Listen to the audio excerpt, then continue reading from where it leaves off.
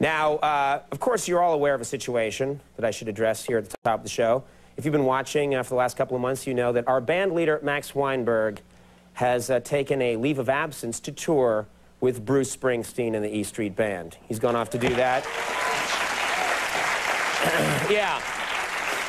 And by the way, filling in for him, the very sexy and talented Mr. James Wormworth right over there, who's... Look at him. Thank you. Oh, yeah. Look how... Man. You're just a very cocky guy, you know that? You just are. You know, you're a guy that knows that you've got what it takes. I know what I want. Yeah, you know what you want, and you know how to get it. You're fired! No, stay. No one listens to me here anyway. I couldn't flare you if I wanted to. Anyway, for the past couple of weeks, the E Street Band, as many of you know, has been in New York to do some dates here around in the area. And so anyway, here's what happened. I thought it'd be really fun if our announcer, Joel Goddard, and I went and visited Max. Do you know what I mean? It just seems so cool. Like, let's visit Max. He's on the road. He's touring. What a cool thing. So, this is what we did. We surprised Max at his hotel last night.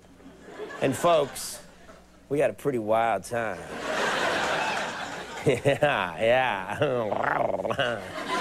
And, well, anyway, we took a bunch of photos while we were there last night. This morning, first thing I did is I went to that 1-hour photo place, and guess what? Just before the show, I got the photos back.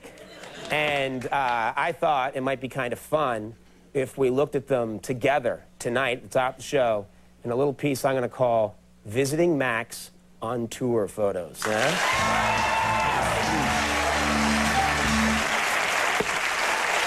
It's going to be good. It's going to be good. There's some pretty crazy stuff. To begin, everybody knows that when Bruce is in town, he puts the whole band up at the Park Plaza Hotel right here. That's where they stay. And he puts Max up at a place on Long Island called the Captain's Bounty. We don't quite know what the deal is there. I wasn't aware, so anyway, Joel and I went there. We found Max's room, and we knocked on the door to kind of surprise him. As you can tell, we're very excited there. Max opened the door a crack, and he said, "Hurry up, get in here. I ran out of a TGI Fridays without paying the bill. I think they're after me." So anyway, Max let us into his swanky rock and roll motel room. Yeah. I said, "Hey, Max, did you invite Bruce over?" Max said, "I sure did."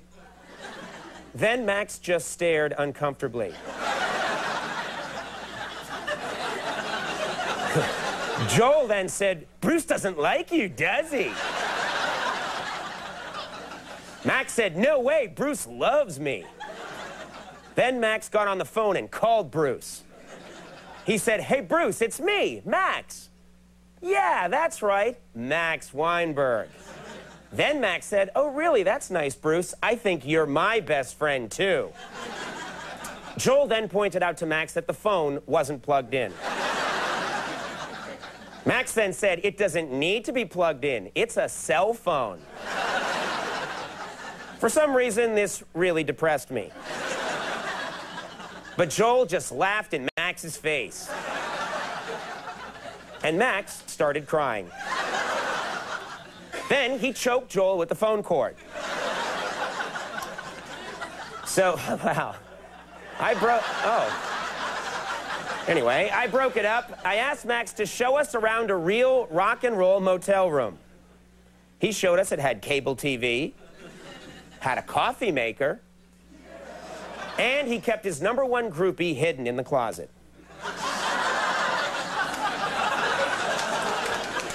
I politely pointed out that the groupie spelled Max's name wrong. And when she heard that, she started foaming at the mouth. Then she lunged for me.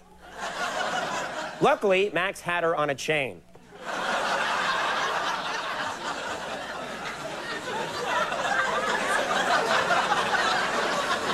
That's my Christmas card this year. Max then showed me he had a full-size ice machine in his room. I asked why.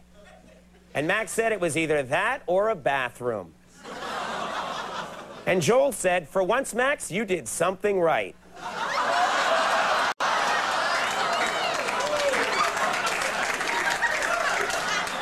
Okay, I'm sorry, that's the Christmas card. Max then showed me that there was a peephole behind a picture. I said, "Don't you feel violated? I mean, don't peepholes creep you out?" He said, "Not when I drill them myself." Then I said, "Well, gee, Max, I guess you must really miss your family." Max said, "No, we're in contact every day. Look, I just got some flowers from them." Max then showed me he was a real class act by ordering up some room service of champagne and caviar. But the best they could do was a gallon jug of grain alcohol and a family-sized bag of Funyuns. So I turned around and said, "You want some, Joel?" But Joel had frozen to death.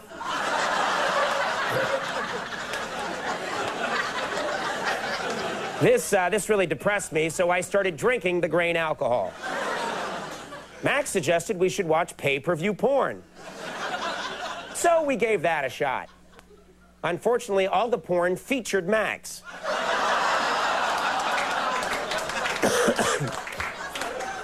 I thought I was going to get sick. And then I said, "I don't have to watch this crap." So I drank more grain alcohol till I finished the bottle.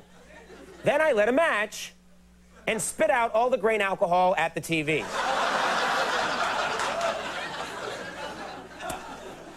Just then, there was a knock at the door, which startled me because of all the grain alcohol. It was Nick Nolte, fresh out of jail.